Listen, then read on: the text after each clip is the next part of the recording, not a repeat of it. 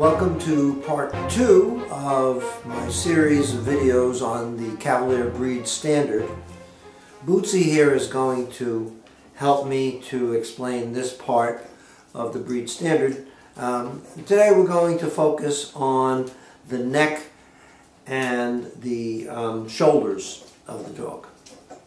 And those two are two categories that are specifically listed in the breed standard and described there. Get her to stand. Now the neck is described in the breed standard as being fairly long, and you'll very often see a judge running his or her hand along the neck of the dog, and there's a few reasons for that.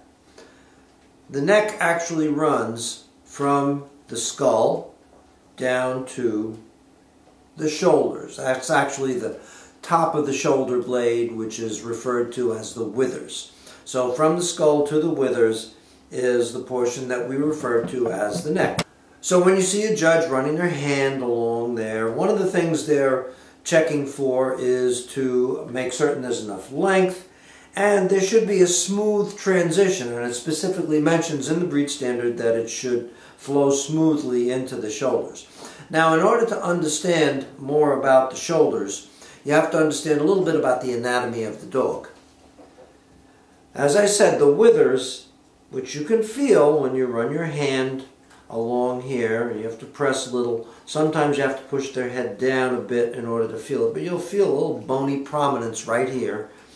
And the shoulder blade in a dog runs from the withers down to this other bony prominence over here. We usually call that the point of shoulder.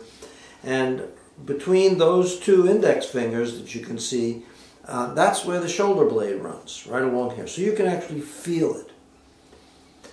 And one of the other things that we're feeling in the neck is for muscle, because the muscle allows the dog to move properly. Movement, remember, is a very important part of showing a dog, and movement is really an embodiment of the soundness of the structure of the dog. So a dog with good sound structure is going to move properly, and that's one of the ways we judge their structure. And this muscle in the neck has an awful lot to do with the ability to move. If I run my hand slowly along her neck, I will feel a little arch right here. That arch, which you really can't see most of the time, but you can feel it, is a muscle.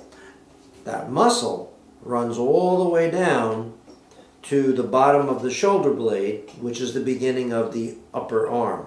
And the upper arm runs down to the elbow. In order to get proper movement of the front legs when the dog is gaiting, they have to be able to lift that whole part of the leg up so that they can get some reach outward. So the muscle that starts at the top of the neck is attached right down here at the point of shoulder and helps to lift that leg. The more muscle they have, the easier it is for them to lift the leg, and the better reach they're going to have, which will help propel them very nicely.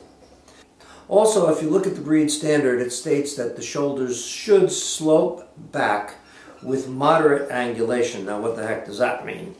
Moderate angulation means that between the bottom and the top of the shoulder blade, there should be an angle, which actually Bootsy is not really a show dog, so I don't think she's well angulated in the front there at all. I prefer to see an angle of the shoulder blade that's more like where my hand is now, as opposed to Bootsy's, which is more like this. This is a little bit more upright. If a dog has severely upright shoulders, it's going to hamper their ability to move, because let's suppose the shoulder blade were up here. Well, now when that muscle in the neck is trying to pull the leg out, it's kind of pulling against itself, and they can't get that forward motion very well. So a well-muscled neck combined with nicely laid back shoulders make for a nice movement in the front. So those portions of the breed standard are very, very important in the ability of the dog to move properly. And as I said, that is a way to judge how well structured they are. So that's all a little bit about the breed standard today. Bootsy, I know you did not enjoy this, but you are a beautiful little girl too, anyway.